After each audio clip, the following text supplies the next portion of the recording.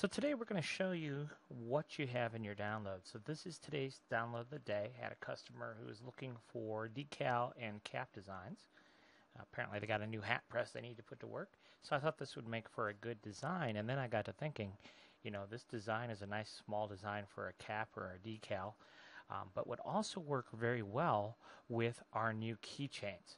So what we did for you is created a font, and all it does is create baseball mom. So we need to type out baseball mom in capital letters, and then we would pull up ES baseball mom, which will be in your download for today.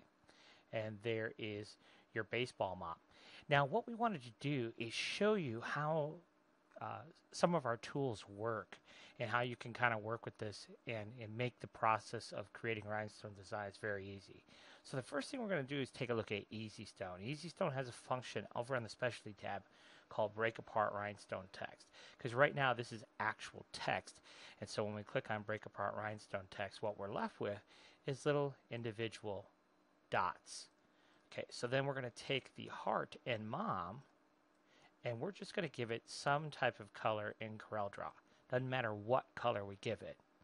And then what we're going to do is we're going to select one dot here and come over here, and you see where it says Scale Design? When we hold our Shift key down, we're going to click on Scale Design, Shift key. And then what we're going to do is we're going to tell it how big we really want that dot to be. So we're going to select the entire design and say we want that dot to be 2.9.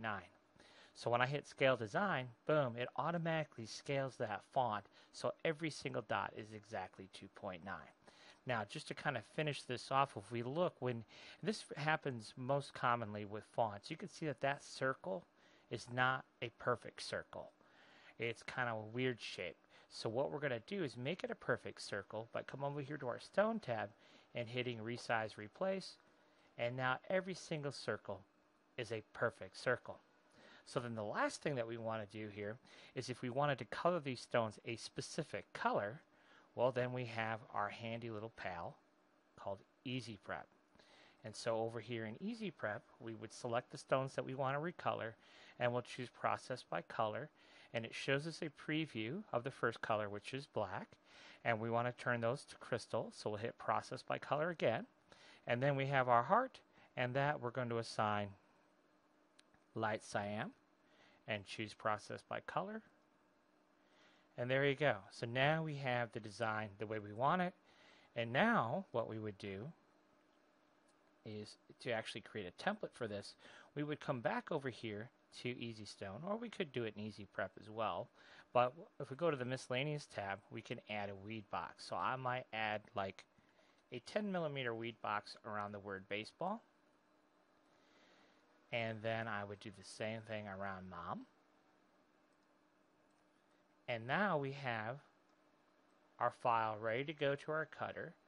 So we can cut this out, and we could use these independently. We could put these on our new keychain designs, whatever you want to do. So that is how we would take advantage of that font. And for those of us who have Easy Stone or Easy Prep, you can further modify the font from there. So I hope you enjoyed this little video, and I hope you enjoyed today's download of the day.